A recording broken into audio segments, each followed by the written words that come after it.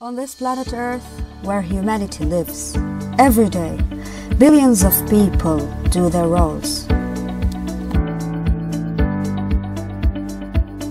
Day and night.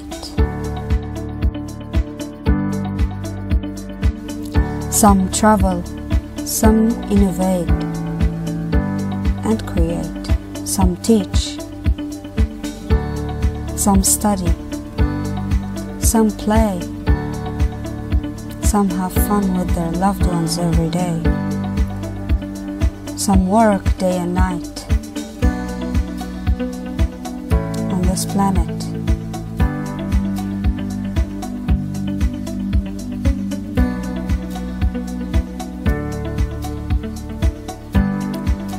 It has always been lively. But that's yesterday. There are no kids to play on swings. People are inside, depressed.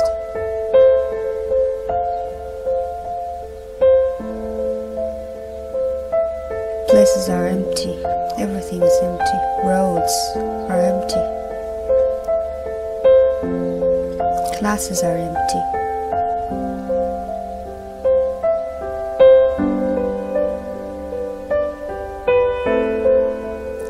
Kids are depressed. People yearn for the outside.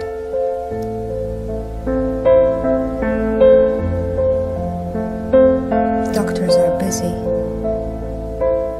People are sick.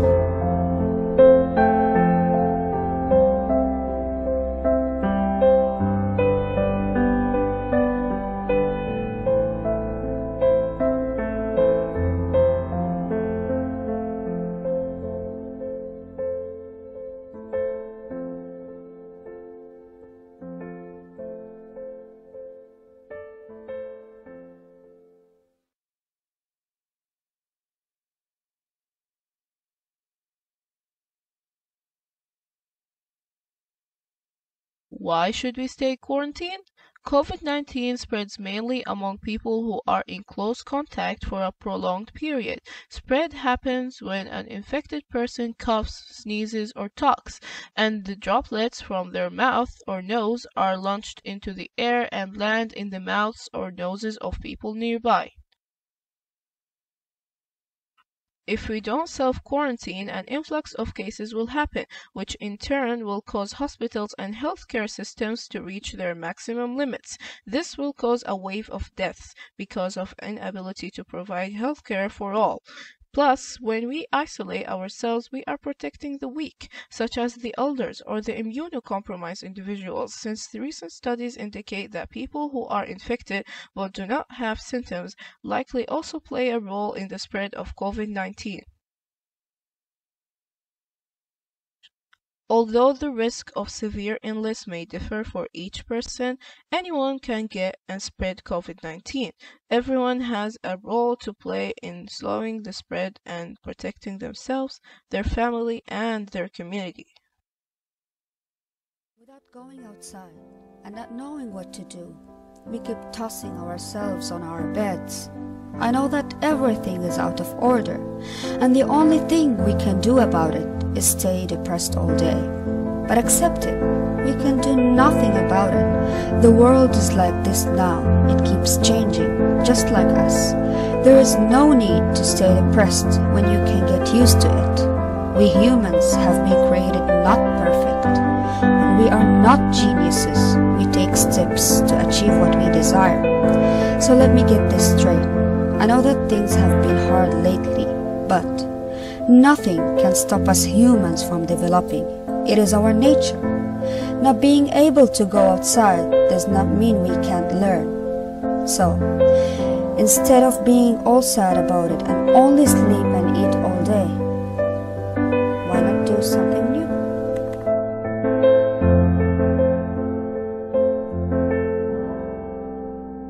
Prepare yourself to be the best you've ever been.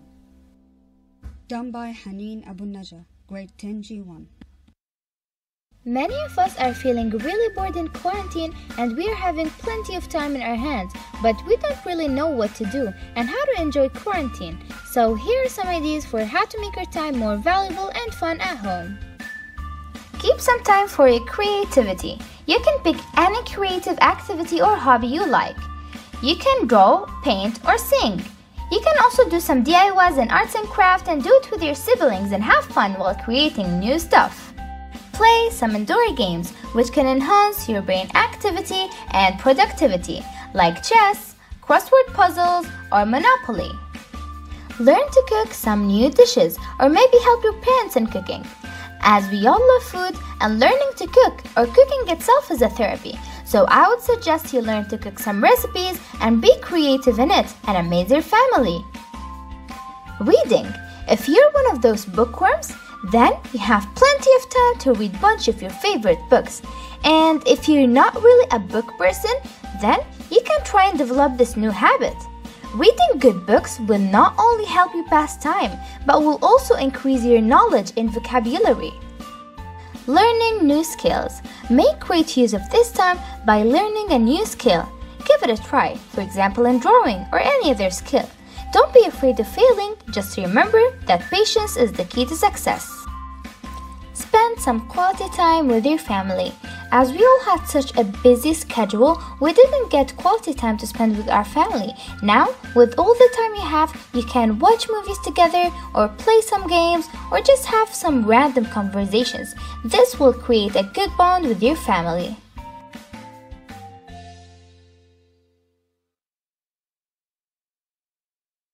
How to stay safe if you have to go outside during the coronavirus pandemic. It's quite important to take the precautionary measures when you're going outside during this pandemic. Number 1. Don't touch stuff. Avoid surfaces touched by different people, like swings, slides, or benches, or at least wipe them down before using them. Avoid touching your eyes, nose, or mouth without washing your hands. Avoid contact with animals, live or dead. Number 2. Bring hand sanitizer.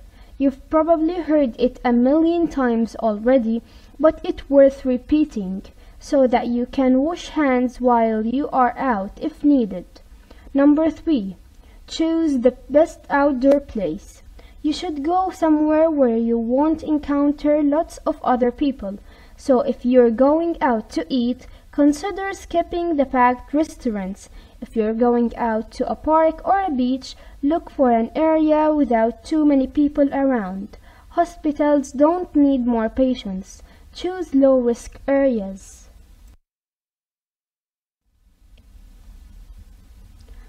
Number 4. Bring masks along.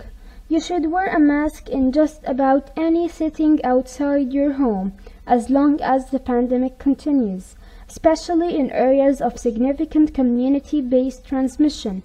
For example, grocery stores where social distancing may be difficult. A mask also likely offers some protection to you by creating a physical barrier to droplets from others in front of your mouth and nose. Be careful about what you touch as you go outside or return home. You need to be careful about things like elevator buttons and doorknobs that others touch. For example, you can tap out a PIN code with your nickel instead of the pad of your fingers. You should push open a door with your shoulder or foot instead of your hands. Number 6. Stop handling cash. While it's believed that the highest risk of acquiring the coronavirus comes from person-to-person transmission, play it safe by setting the cash aside for now and relying more on countless payments. Number 7. Keep up social distancing. The chances of you catching something from someone as they pass is quite small, but it's best to give the widest berth you can. COVID-19, will it come to an end? Most experts say it's now too late to contain the virus. That's what nations were able to manage with two earlier related diseases, SARS and MERS. That means that, like the flu, COVID-19 is likely here to stay, returning in some form year after year, and the current pandemic, that will end only with herd immunity. Herd immunity describes what happens when a large share of the population has become immune to a disease. Because so few people at that point can get infected, the germ finds a hard time finding a new host. How many people must get sick and recover for this to happen depends on how infectious a disease is. This is defined by the particular germ's basic reproduction number. It's known as R0. When a brand new virus emerges, no one is immune. A virus that can be spread easily, such as by a cough, handshake, or touching a door handle, can spread like wildfire, and the coronavirus behind the current pandemic is just such a virus. But once enough people are immune, the virus will hit COVID-19 survivors. They will serve as walls of immunity. As they can't become reinfected, at least not quickly, the pandemic will start to burn out instead of raging ahead. Scientists call that share of people needed to form such a wall the herd immunity threshold. While some Western traditional or home remedies may provide comfort and alleviate symptoms of mild COVID-19, there are no medicines that have been shown to prevent or cure the disease. World Health Organization does not recommend self-medication with any medicines, including antibiotics, as a prevention or cure for COVID-19. However, there are several ongoing clinical trials of both Western and traditional medicines.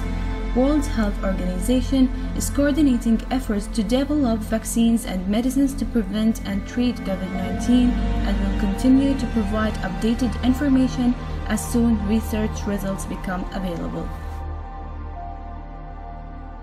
Presented by Sama from Grade 10 G1. Hope you've enjoyed.